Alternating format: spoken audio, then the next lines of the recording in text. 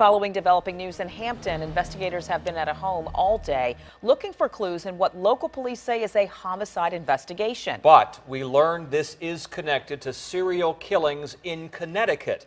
The FBI and Hampton police searched the home on Gunwood Drive since early this morning off Mercury Boulevard, and police just wrapped up for the day because of the weather. 10 on your side's Erin Kelly has been at the home all day. And what have you learned about the investigation, Erin? Well, it's been a very busy day. Behind me, you can see some of the debris that they pulled out from the backyard, put in the front yard so they could start their digging process. They've been out here since 8 in the morning. As you said, they just wrapped up because of the weather, but they'll be back out here tomorrow morning searching for evidence. It's unnerving, really is. I mean, it's in your neighborhood now. It is actually in your neighborhood now. Brenda Baldwin watched as police searched the home across the street with cadaver dogs Thursday.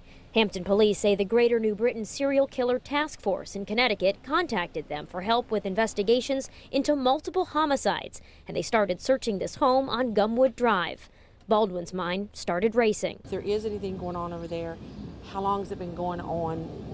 And when I saw the mobile command center, that's when I thought, oh no. Records show William Devin Howell used to live at the home on Gunwood Drive. Howell is the man investigators suspect in the murder of at least 7 people whose remains were found behind a Connecticut shopping center. Hampton Police, Suffolk Police, and the FBI have joined the search, which has included ground-penetrating radar. And we currently have begun a grid search of the ground where we're starting the tedious process of starting to dig through several different areas in the ground.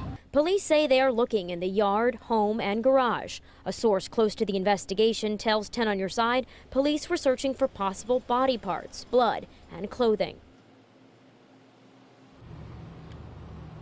And I did talk to the owner of the home, who tells me he's owned the property for 10 years. He says that Howell did live in the home off and on for several years, but never formally lived in the home. He called him a nice person, says he couldn't believe he'd be guilty of anything. For now, we're live in Hampton. Erin Kelly, 10 on your side.